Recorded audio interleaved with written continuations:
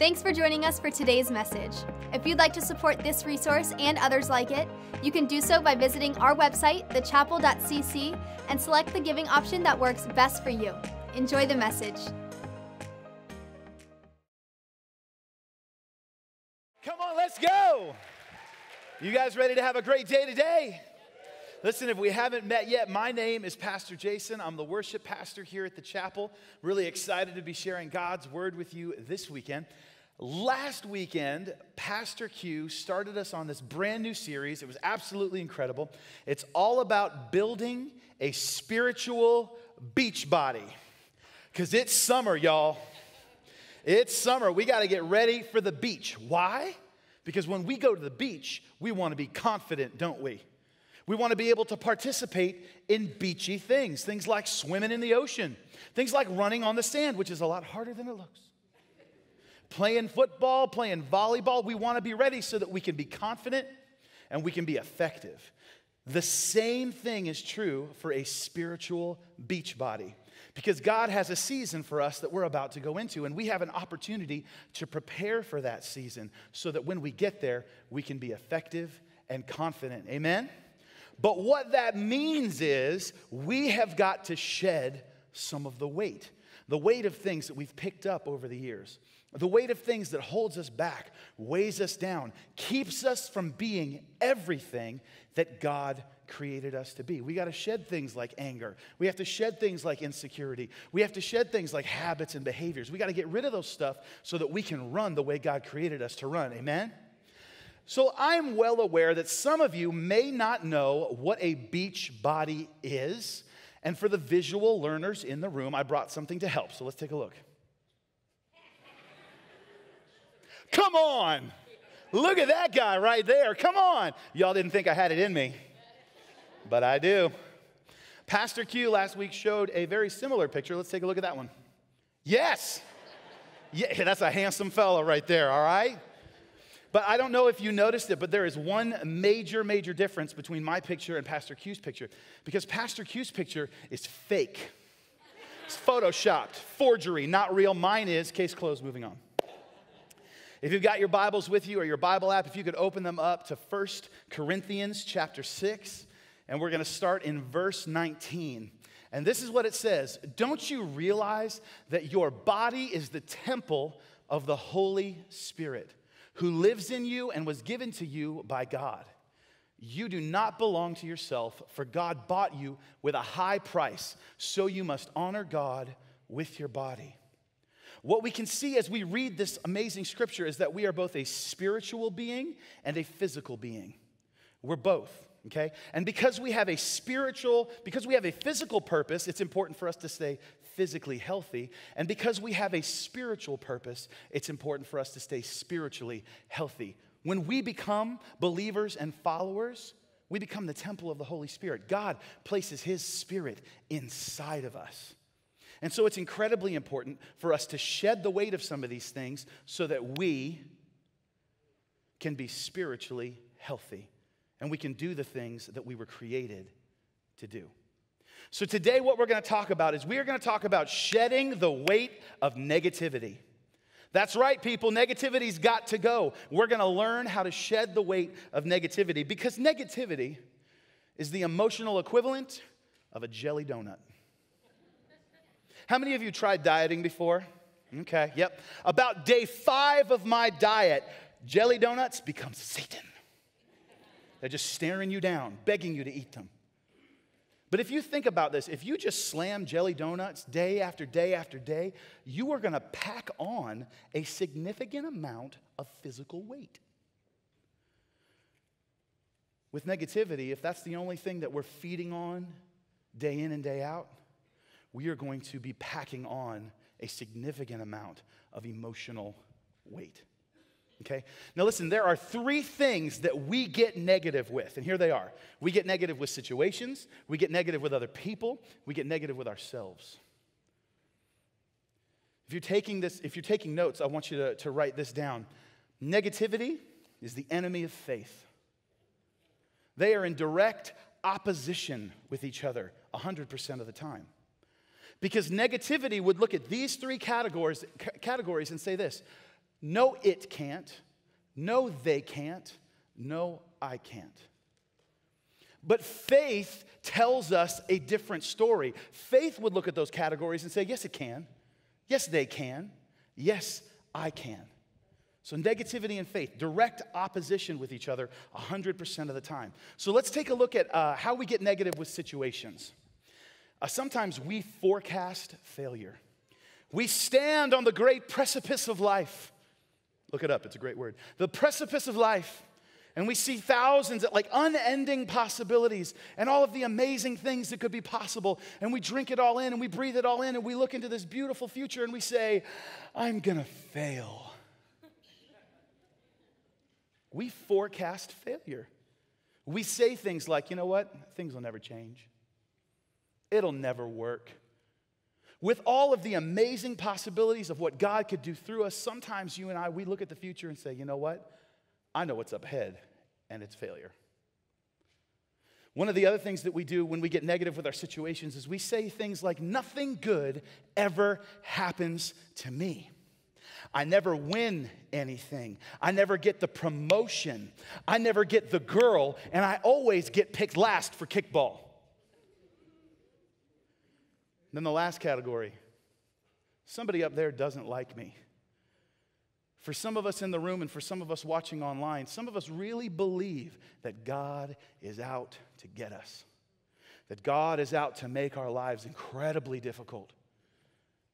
You feel opposed by Him. This is how we tend to get negative with our situations. We also get negative with other people. Here's some of the ways that we do that. A lot of times we pass judgment. Somebody will do something that we don't like, and we will sit back and pass judgment on them. Like when somebody brings 15 items into the 10 items or less aisle at the grocery store, you know what you call that person? A jerk. Because that's what they are. Get out of my lane. We pass judgment. And sometimes we make comparisons. A lot of times we'll find ourselves putting others down to try and boost our self-esteem. Like when you get a little bit happy that your cousin Jackie's putting on a lot of weight because it makes you feel thin. Sometimes we enjoy the misfortune of others. Like when the guy who got the job that you wanted gets fired and you're like, ha, ha, ha, yeah, baby, you deserve it. That was my job, you took it. Enjoy your life. We celebrate the failure of others. And probably the most common one is we gossip. We love to talk about other people, especially when they're in trouble. Like when you find out your neighbors are getting a divorce because one of them has a huge gambling debt that the other one didn't know about. And we just can't wait to talk about it. These are ways that we get negative with other people. We also get negative with ourselves. And sometimes maybe you felt some of these things where you think that you're inadequate. And you'll hear yourself say things like, I'm not good enough. I'm not smart enough. Maybe you feel inferior, where you would say, I'm too young. I'm too old. I don't have enough talent. I don't have what it takes. Maybe insecurity is your thing, where you would say, I'm too broken to be useful. Still others might think that it's intimidation. Maybe that's the negativity that we're putting on ourselves. When you see somebody who's so good at something and you're so not good at it yet, and you say, I shouldn't even try. Those were the words that a 12-year-old me said quite often. I shouldn't even try. I grew up in a musical family. My dad had a couple #1 hits on the Christian radio circuit in the 1980s, everybody. Come on. We love the 80s. But he traveled around and he did big shows and conferences and festivals. He went all across the world. He was an accomplished singer and songwriter. He played keyboard, he played bass, he played guitar. So imagine, if you will, what it would have been like for a 12-year-old me to start to have this inkling from God that, hey, I think maybe I should do something with music. And here I am looking at everything that I'm not, and looking at my dad and seeing all of his success and all of his talent.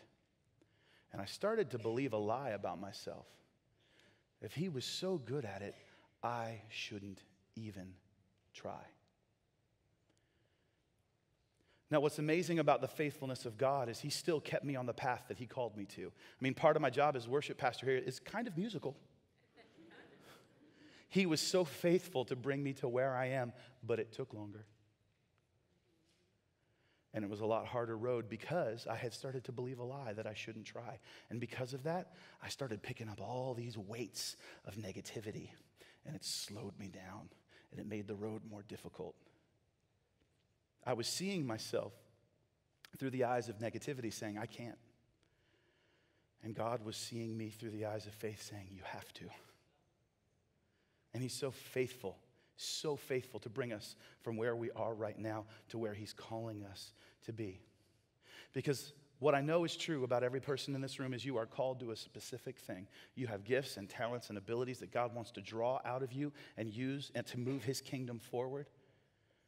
The call that God has on your life has nothing to do with somebody else's talent and ability. It has everything to do with God's ability to get you there. So, listen, I'm telling you right now, it slowed me down. You know that I fought it for so long. I didn't want to sing in front of anybody. I didn't want to even try to play the guitar. I would try to find moments. I would sneak around and I would grab the guitar and run to my room and try to figure out a couple things.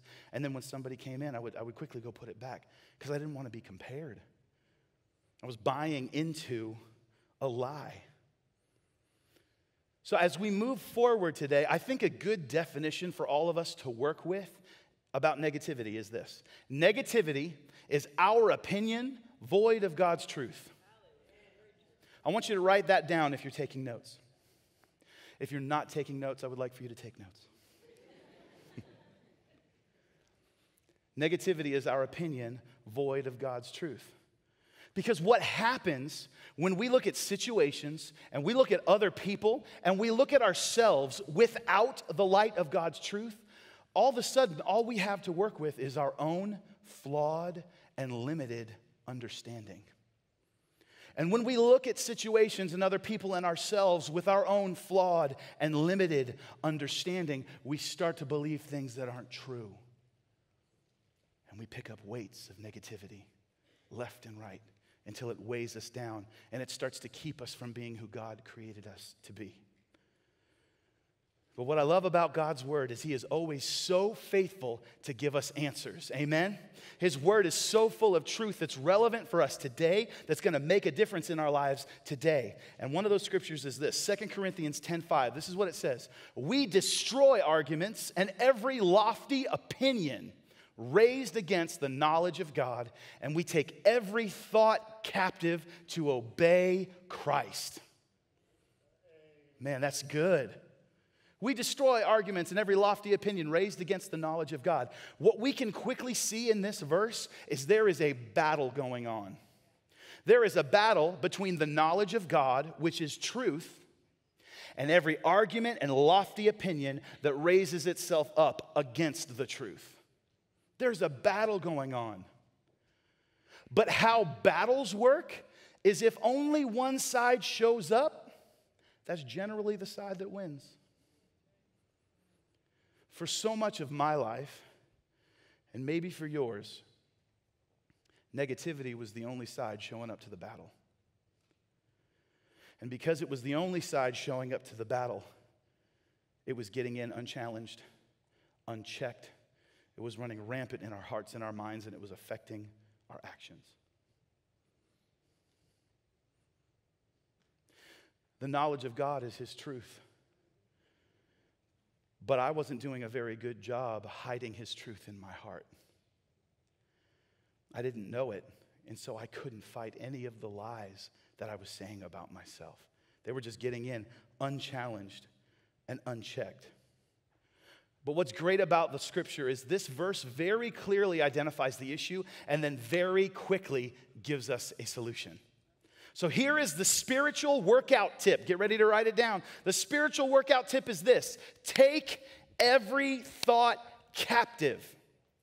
Take every thought captive. That's the spiritual workout tip for this week. Take every thought captive. Well, how do you do that, Pastor Jason? Well, I will tell you. When somebody cuts you off in traffic and you say, "You're an idiot," that is not taking every thought captive. It's the opposite. But what is this. Somebody cuts you off in traffic. "You are such a..." You catch it. You capture it. You take it captive and you bring it in.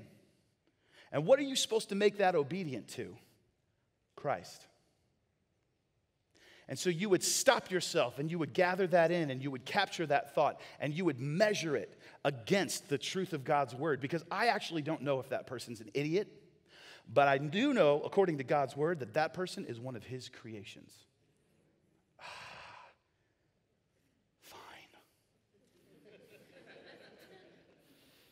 If you're married, say, "Oh yeah."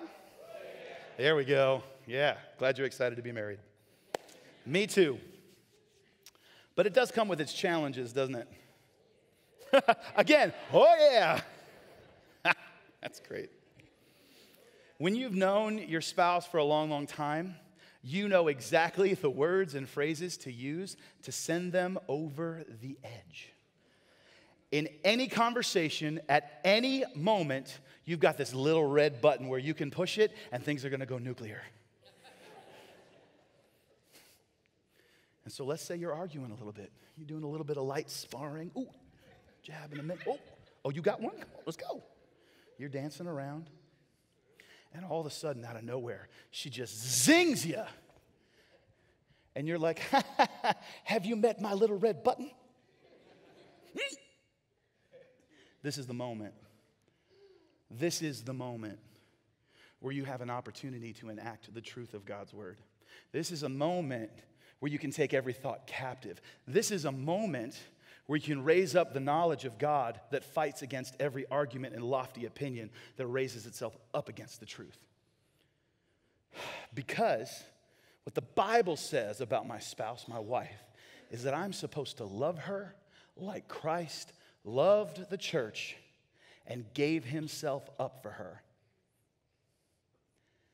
Shoot! Because I really wanted to push the button, but now I can't because God's truth supersedes the lies that I believe. A lot of times, only one side is showing up to the battle. But the scripture says, take every thought captive and make it obedient to Christ. Put some truth on the battlefield and let's see what God can do. Because there is nothing more powerful than the truth of God's word. Nothing. The lies of the enemy cannot stand against his word. Put both teams on the field. Let's see what happens. Give yourself a chance.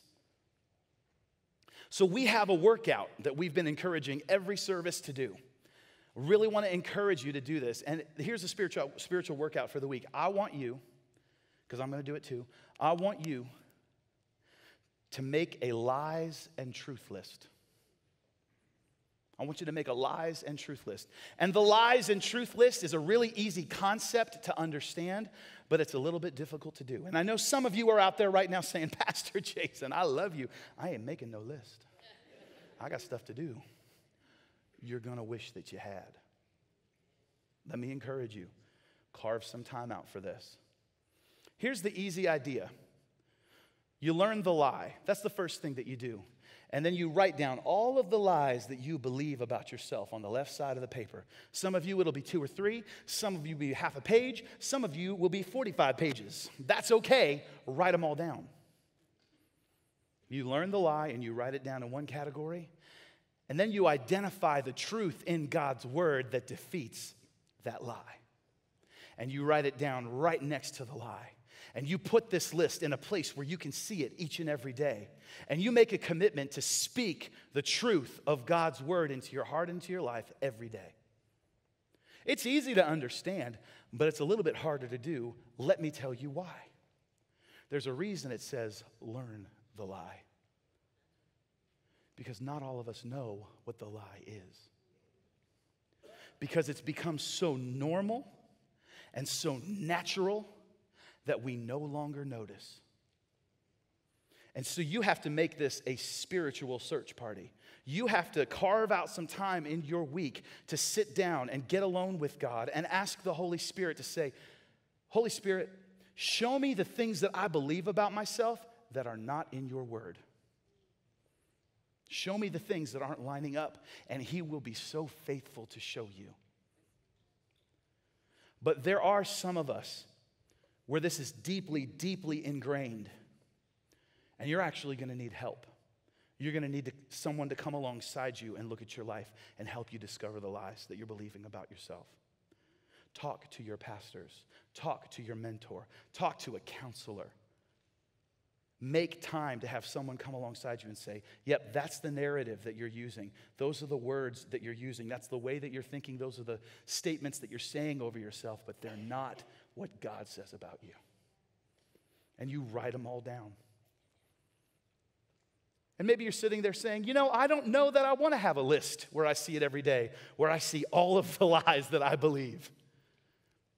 Yeah, you're going to want to, because it's on purpose. Because if you don't learn what lies that you are susceptible to, you'll never recognize them. And they'll just keep coming in unchecked, unchallenged.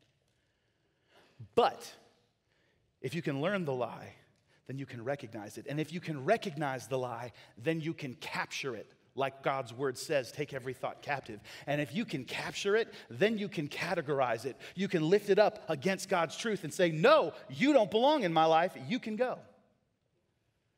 But it starts with doing the hard work of learning the lies that you believe. Because, listen, it is wise to know where we are weak, so that you can be ready for it, like a tiger ready to pounce. You're like, come on, I know the 3 lies that I believe. Bring it on, life, let's go. You're just waiting.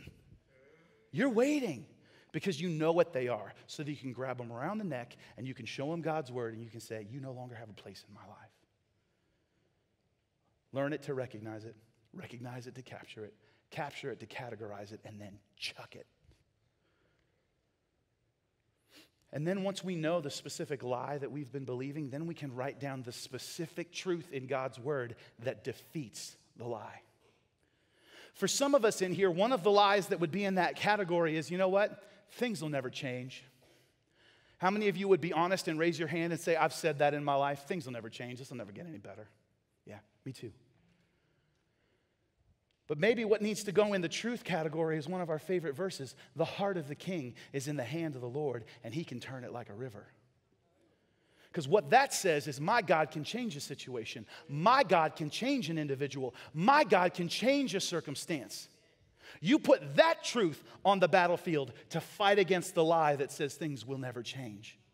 When that thing raises its ugly head, you point it to the truth of Scripture, because the Word of God is living and powerful and active, and it will change your life when you apply it. Put truth on the battlefield. Some of us would have in the lie category, you know what? I can't do it. I can't do it. An opportunity comes your way, and what do you say? I can't do it. You have a chance to do something, and you say, I can't do it. You're trying to plan and dream and have a vision for your life, and immediately you say, by default, I can't do it. Well, maybe in the truth category, you need to have the verse that says, greater is he that is in me than he that is in the world. Put that truth on the battlefield, and let's see what God can do. And then you speak that truth every day over yourself. Greater is he that is in me than he that's in the world. The heart of the king is in the hands of the Lord, and he can turn it like a river. You declare this truth over and over and over in your life. Why? Because there's life and death in the power of the tongue. What you say about your life matters. So when you speak truth, you give life to truth. Why does that matter? Why do I have to speak it? Well, if you're like me, this negativity and these lies that I believe about myself, they didn't get there overnight. They got there hour by hour, over weeks, months, and years, and even decades. And what you do when you build a default into your life, like there's a situation that happens and you have a natural response, it's because a neural pathway has been burned in your brain. a deep groove that says, when this happens, this is how you respond. It got there over time. So if you're going to change it, it's going to take time. You have to build a new neural pathway. You have to speak things that have power over your life, over and over again, every day, so that you can get into a new groove.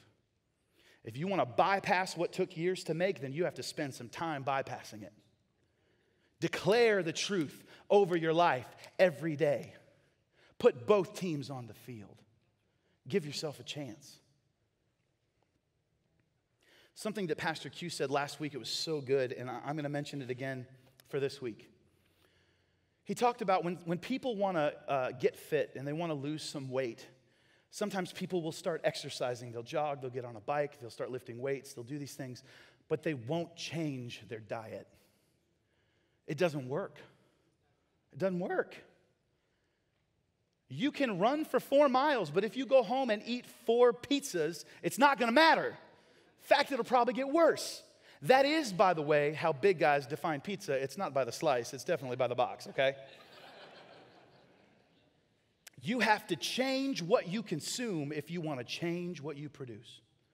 We have to start making healthy diet decisions because whatever you feed will grow. Can you write that down in your notes? Whatever you feed will grow. If you feed unhealthiness, it'll grow. If you feed truth, it'll grow. The Bible is chock full of promises for you and me. It's full of things that are declared that are how you're wired and how you were created and the way that you were created to live. It's full of these things. But there's one scripture in particular that is really, really important for us today as we talk about changing the way that we think. And it's Philippians 4:8, and this is what it says. Finally, brothers, whatever is true, whatever is honorable, whatever is just, whatever is pure, whatever is lovely, whatever is commendable, if there is any excellence, if there is anything worthy of praise, think about these things. These are the things that you've got to be thinking about every day, day in and day out. Not I can't, not it won't change, no they won't change. Get rid of that narrative, add this narrative that says, yeah, I'm going to think about what's true, honorable, just, pure, lovely. What is true? That you're valued by God. Look at this list. What's honorable? God will never leave me. What's something just that you can start to think about? That my sin is paid for. You know what truth you can start to feed? You can feed something pure, that God loves me unconditionally, or something lovely, that God's creation is all around me, or something commendable, that God's desire is to bless my life, something excellent, God has given me talents and abilities, and something worthy of our praise is that we have been forgiven.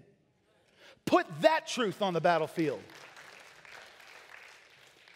Lies of the enemy cannot stand against things like this because this is powerful and it's true and it's important for how we live our life.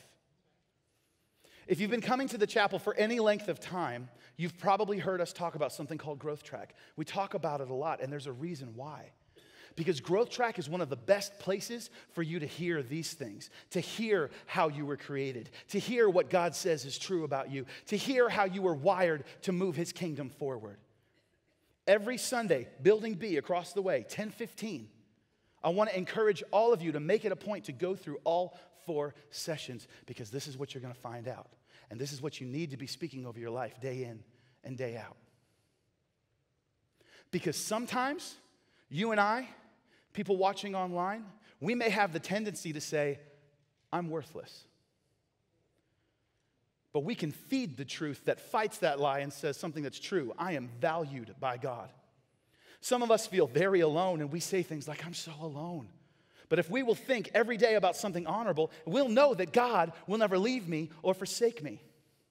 Some of us would say, my sin is too great, Pastor Jason. My sin is too great. I would encourage you to look at something that's just and the fact that your sin is paid for. No one loves me. No, that's not what's pure. What's pure is God loves me unconditionally. I've actually said the next statement often and recently this week. This world is an ugly place. It's an ugly place. But I can fight that with the truth of something that's lovely, and that's the fact that God has built this incredible creation and given to us. Nothing good ever happens to me. Well, you and I, we can't say that anymore because we're going to make this lies and truth list. And one of the things that's going to be on it is something commendable that we say every day, and that's the fact that God's desire is to bless my life. I have nothing to offer. That's a lie from the pit of hell. Because something excellent would say this: you have gifts and talents and abilities that you can use to move God's kingdom forward. That's what's true. This is the kicker. Because some of us in this room have said this, will say this, continue to say this. Some of us would say, God will never really accept me. God will never really accept me. But you and I have the opportunity to feed something that we want to grow. We can feed a truth, and we can think every day of something that is worthy of our praise and our admiration and our worship, and that's the fact that you and I are forgiven. We have the chance to put the knowledge of God and His truth up against every argument and lofty opinion that raises itself up against the knowledge of God.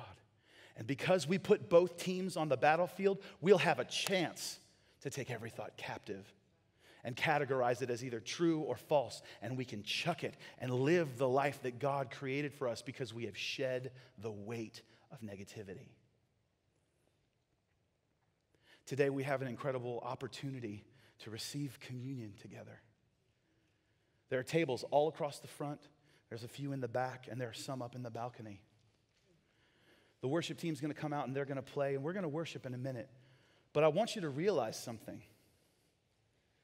Communion is something that should be a part of a steady diet for a believer and a follower. Not because it's actual food and drink, but because of what it symbolizes. Because when you walk to these tables, you're feeding a truth. And that is the fact that this life is not about me and my comfort. This life is about Him and His kingdom. That's right. When you take a piece of bread that represents the broken body of Jesus Christ, you start to realize, oh my goodness, I've been bought with a high price. I am not my own. You're feeding a truth. When you take that bread and you dip it into the juice, because the juice represents the blood of Jesus that was poured out for all of us for the forgiveness of our sins, you're feeding the truth that He loves you.